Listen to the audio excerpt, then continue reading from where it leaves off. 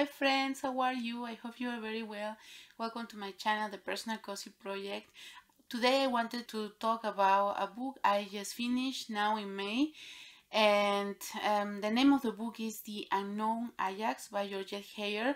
I am very glad that I've read this book because I've always heard about Georgette Heyer, and now I had the opportunity, thanks to a very nice reading group in Instagram, to be able to read this. I've got the motivation to start reading Georgette Heyer, and I just wanted to talk with you, just to have a little chat about the book. So first of all, what is the book about? It is about the family Darracot and Hugo. He is the heir of Lord Darracot. Lord Darracot is a very bad man who has a horrible character, horrible personality, and who treats his family very badly. And he lives in Darracot Hall with Anthea, his granddaughter, Anthea's mother, and Richmond, his grandson. And so Hugo is the son of his eldest son, but in the moment where his son married a weaver's daughter, he didn't want to hear any more of him. And so Hugo grew up with his maternal grandfather because his mother died very soon, and he was in the army, and now he has been invited by Lord Darracot to come and visit him and get to know his family. And it is written in a very cozy way, in a very just light-hearted way.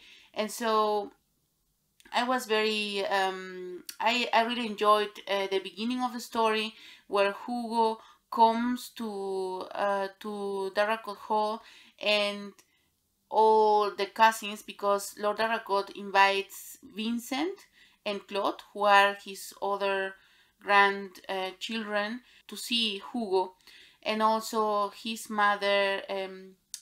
Vincent and Claude's parents come also to Darracot Hall.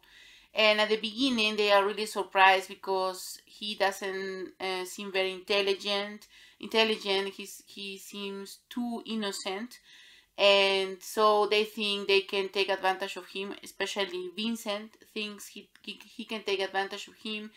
And also Lord Darracot wants Hugo and Anthea to marry. And Anthea, she's a very independent, intelligent woman, and Anthea, of course, doesn't want to know anything about it, and tells him at the first opportunity that she will not marry him.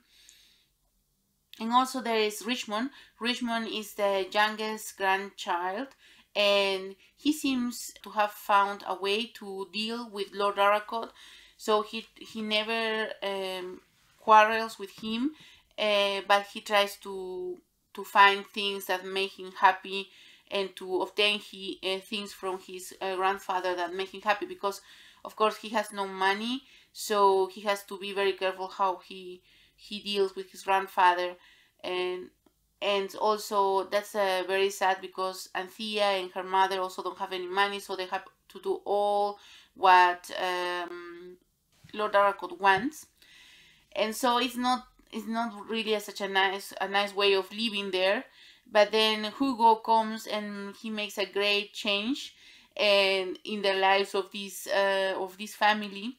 And at the beginning it seemed like there would be more romance, but that was not the case. Just at the beginning, and just in the middle of the story, there was some romantic conversations between Hugo and Anthea, but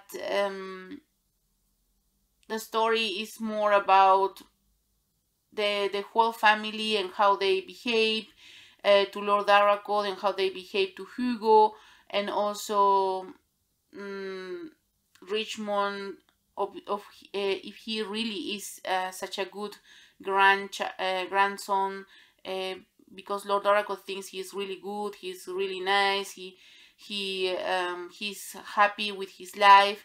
I wanted to say that this book gave me a cozy feeling, especially at the beginning and at the end. The last part of the book, it sounds like it feels like a theater play, and I really like that because I felt like I was really in a theater and I was uh, watching a theater play. And of course, Lord Darrakot, he's so full of fury, and he's so selfish.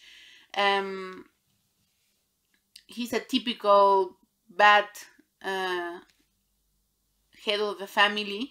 I also like the way there are some small funny paragraphs in the interspersed in the whole story. I would give this book 3 stars because I didn't like all the book. For me personally, it was too long, and I would have liked more romance and more witty conversations between Hugo and Anthea, and all the cousins and Lord Darrakot. And there were, but there was a long time also with a story, another story about smuggling. So that was a big part of the story at the end.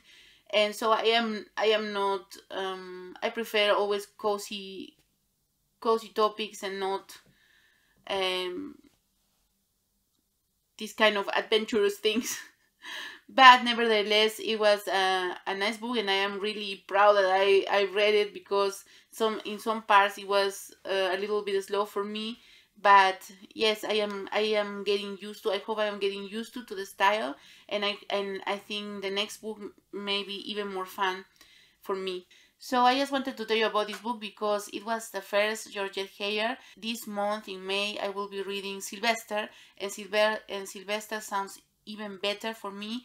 There seems to be more romance, and I am very happy about it. I would like to hear about what do you think about your the books of your by Georgette Heyer. If you have read many or some, and if you have read The Unknown Ajax, I would like to know what is your opinion about that. And so please tell me in the comments, and I hope to see you soon. Bye.